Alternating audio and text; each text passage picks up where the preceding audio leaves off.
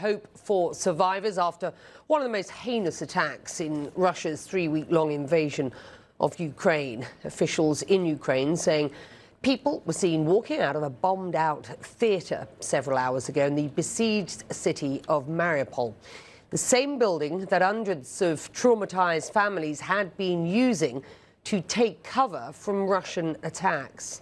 Ukraine's defense minister with searing criticism directed towards whoever ordered that bombing.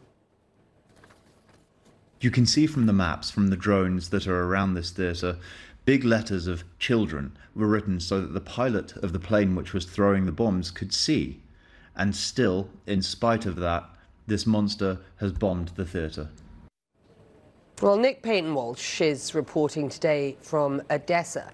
And he tells us the Mariupol theatre attack only adds to the pain and suffering of a city feeling the full brunt of Russia's brutal tactics in what is Vladimir Putin's unprovoked war. Becky, obviously very encouraging news emerging from Mariupol of people coming out of that bomb shelter. Unknown the numbers that were in there or the numbers that appear to have survived at this stage. It is still a patchy piece of information at this point, but certainly that doesn't detract from the clear decision made by Russian forces to launch an airstrike against a building that had children written large on both sides of it outside. Here's some of the scenes that emerged last night. The flicker of flame here where Russia's barbarism peaked, and an airstrike hit a bomb shelter hiding hundreds beneath a theatre, said local officials. The damage so complete, the entrance was reduced to rubble. This satellite image from 2 days earlier showing the building standing with children written large outside. In case you're still thinking nobody knew who was here, videos had been circulating for days of the hell inside. How over a week of siege and shelling had forced those still living into a space so tight and dark it must have felt like a tomb. Here, he says, is where we give out food to children, women and elderly first.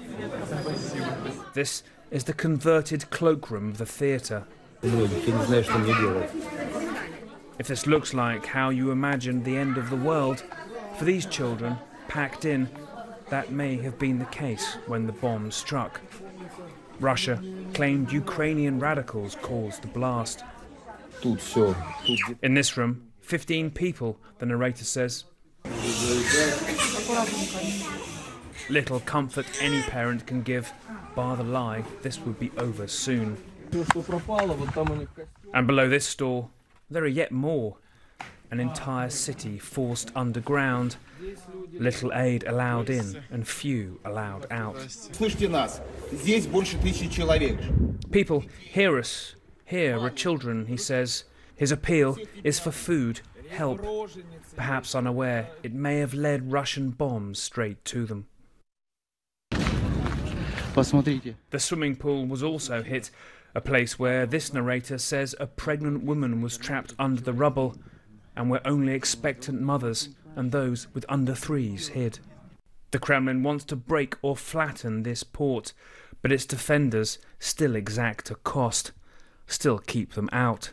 This drone video shows the moment Ukrainian fighters hit a Russian tank. The shots come again and again, removing one of the tank's tracks. The crew are later seen hit as they try to flee. No room for mercy in a city that has little space left for life itself. Now, Becky, here in Odessa, heightened anxiety. We've heard sirens in the morning, and we've also heard from a local official commenting on videos circulating on social media that seem to show as many as 5 ships on the horizon. The officials saying that there was no real cause for concern, that these may well have been Russian ships, and they are manoeuvring to perhaps heighten anxiety here in Ukraine's 3rd largest city. But that certainly is working. There is heightened anxiety here for sure. We heard last night anti-aircraft gunfire. It is a city certainly on the edge because all the military activity along the Black Sea coast to the east of where I'm standing is about pressuring here and potentially the Kremlin's goal of encircling or exacting some sort of military pressure upon this vital port. Becky?